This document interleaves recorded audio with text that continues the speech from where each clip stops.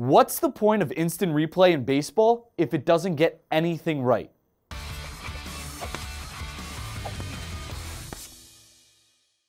Sunday night, the Astros saw their shot at a sweep of the Red Sox ruined by one of the weirdest and worst replay rulings you'll ever see. Somehow, they called Jose Altuve out at the plate on this, then couldn't overturn the call due to a lack of concrete evidence. That's the problem with baseball's replay system.